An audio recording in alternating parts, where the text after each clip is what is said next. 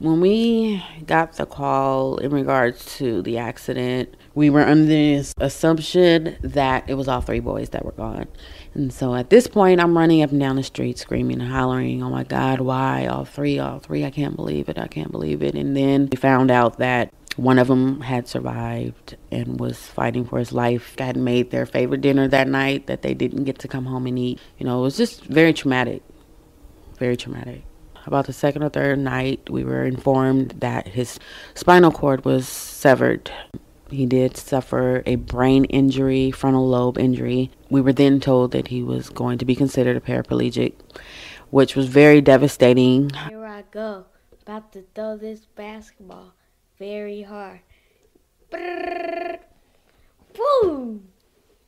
Through physical therapy as well as occupational therapy, he now can transfer himself from his wheelchair to the couch. He can also transfer himself from the bed to the wheelchair. And what their goal is to have Jordan become as independent as possible so that he won't have to necessarily depend on someone else. Since Jordan's first day of school, he has shown a major progression.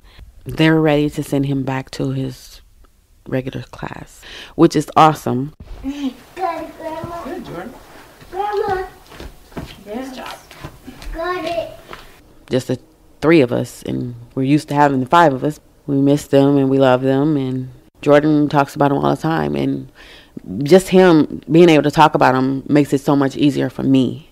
It lets me know that, you know, they're with him as well. Seeing the difference now in the relationship that Jordan and Zachary and I have, not only are we closer, but we're learning to become closer. Whereas now, you know, we can talk and we can laugh and, you know, we can, you know, tease one another.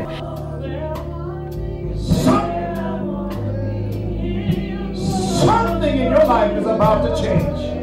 Today, something, I say, is about to change. My faith has basically sustained me through all of this. Our children are not ours, but his. And when he blesses us with them, we don't know how long we have them.